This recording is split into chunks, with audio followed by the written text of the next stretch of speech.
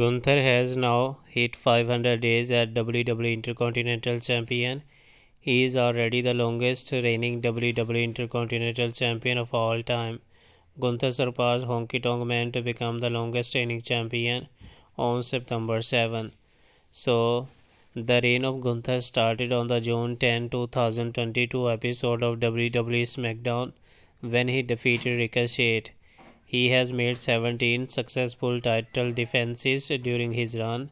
His most recent title defense came against Bronson Reed on October 16 episode of WWE Raw. Gunther has defeated the likes of Sid Cable, Bronson Reed, Sheamus, Drew McIntyre, and Mysterio, Shinsuke Nakamura, and Braun Strowman.